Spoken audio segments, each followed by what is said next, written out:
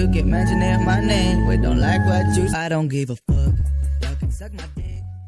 Alright, so in this video, I'm going to teach you how to drill down item IDs on new products that you upload. So you want to go into campaigns, you want to go to your test bucket, you want to click on your item ID drill add group.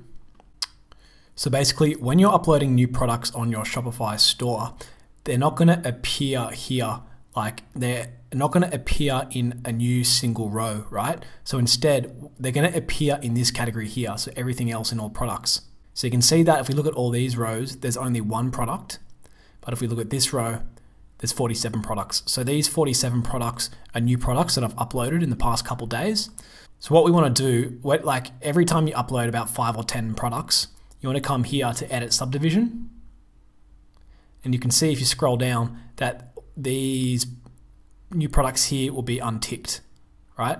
So what you want to do is you just want to go like this and tick them all. So now if we scroll down, all those new products are ticked. And then we just want to go save without editing bids. And that will add all those products as rows here. So now we've got way more rows of single products.